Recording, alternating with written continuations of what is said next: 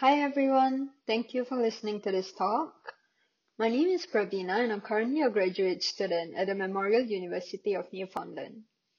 My research currently involves applying computational techniques to better understand how our brain perceives music. Today I'm presenting my work with Prof. Cat on a web-based platform that aims to capture kinesthetic measures of recovering stroke patients as they repeatedly engage in a music-based serious game for tele-rehabilitation.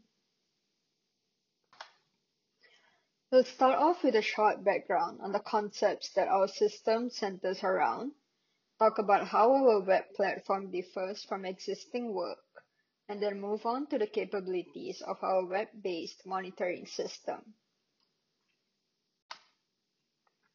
Telerehabilitation is a way of conducting physiotherapy remotely over distance over telecommunication networks or online. It allows patients to interact with their providers remotely and encompasses a range of rehabilitation services, which include assessment, monitoring, intervention, and such. The tool I'm presenting today will focus on monitoring the progress of patients. So why telerehabilitation? Stroke can have a severe impact on a person's quality of life and can lead to consequences such as motor loss. Early access to stroke rehabilitation has shown to play an important role in improving an elderly individual's quality of life while recovering from stroke. However, obstacles such as mobility restrictions, access to transport, or a global pandemic can get in the way of patients attending outpatient rehabilitation. Telerehabilitation serves as a potential solution for these issues since it provides patients with access to physiotherapy in their own homes.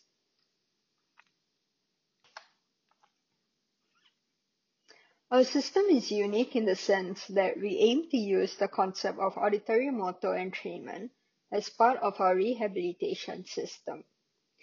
Entrainment is defined by a temporal locking process in which one system's motion or signal frequency is synchronized to the frequency of another system.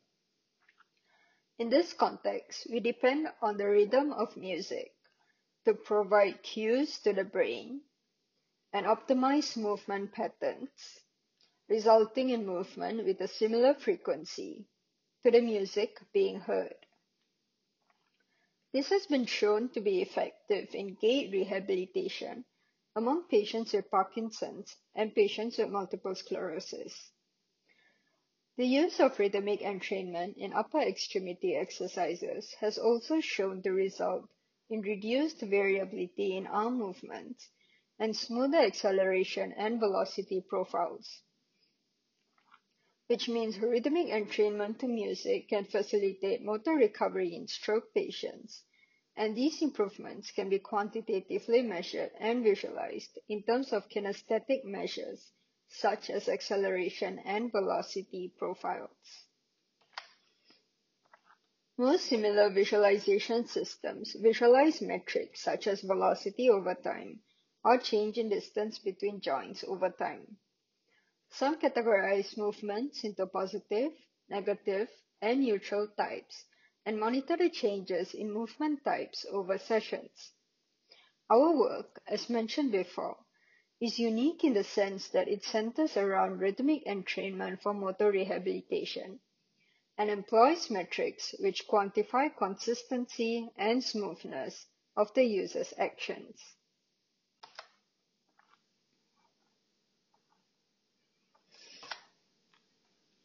Let me give you a brief overview on how our entire system works. In our music-based telerehabilitation game, users play a game which involves rhythmic entrainment to music. They perform an exercise to short music clips about 15 to 20 seconds long. We will refer to the completion of exercise to one music clip as a trial. The session is made up of multiple trials done consecutively. In this instance, users are performing the abduction-adduction exercise. More information on this game can be found at this link here at the bottom of the slide.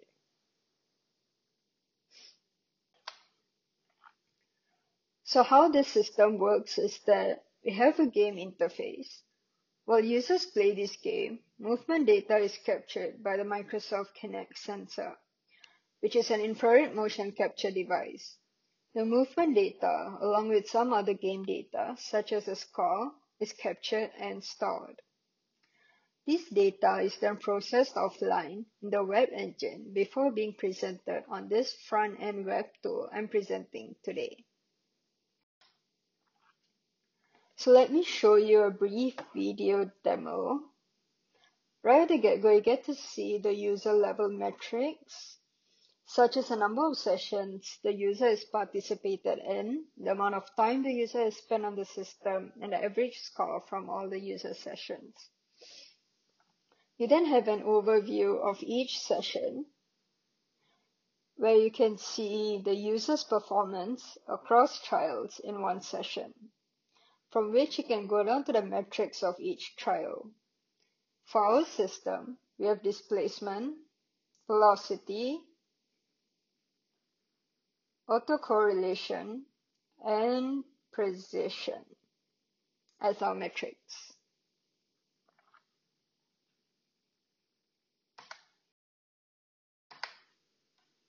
Our system was designed with these objectives in mind: to provide insight on how frequently a patient is engaging with the system, to allow for comparisons of movement quality over time, to provide insight on movement quality across trials, and finally, to provide kinematic information about the movements made for a particular type of exercise.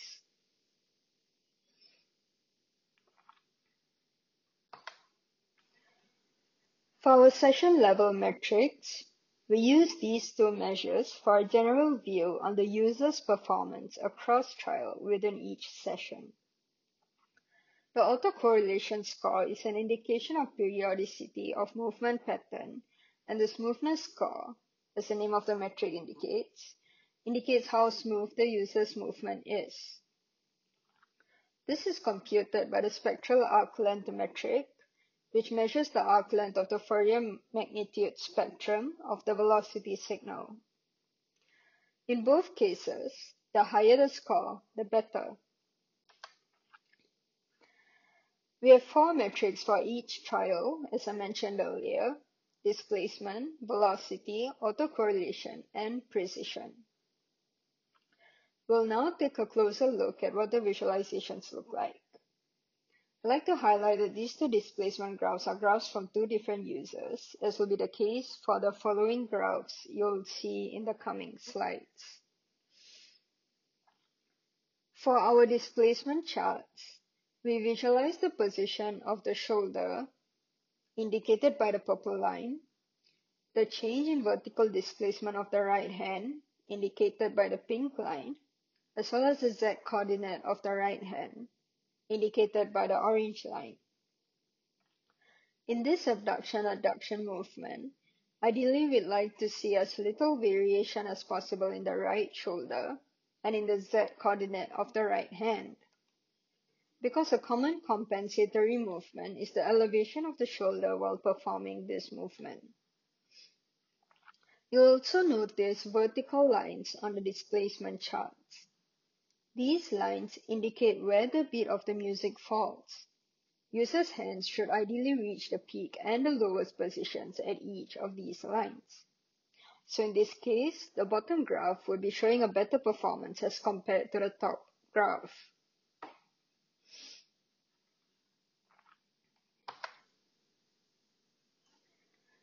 We include the visualization of the velocity curve, as smoother velocity profiles are indicative of entrainment and better quality of movement. It has also been shown that as quality of movement improves, the velocity curve moves towards the form of a symmetric bell curve. The velocity visualization displays the highest velocities the user can attain and where along the movement cycle the peaks occur. In these cases, what we can see is that as compared to the person in the lower graph, the person in the upper graph is constantly in motion, while in the lower graph, the user's hand is mostly stationary, aside from sudden bursts of movement.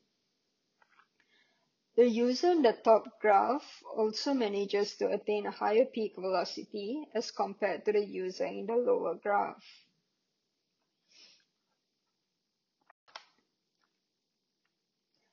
For the autocorrelation metric, the movement of the user is correlated with itself as a measure of periodicity and as a measure of the consistency of the user's movement throughout the exercise.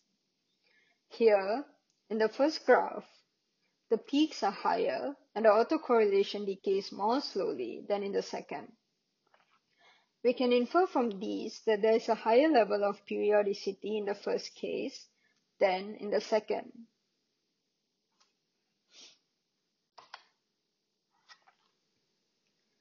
For our final metric, we take the amplitude spectrum of the user's movement. The ideal frequency is computed by using the tempo of the song.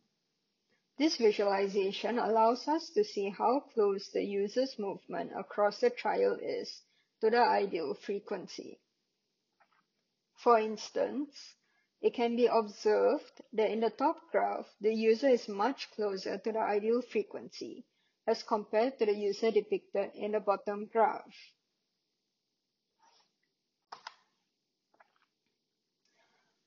In the future, we would like to validate our web tool's effectiveness with occupational therapists who are working with stroke patients. We also aim to include analysis for other movement types in our web system. Here are some of our references.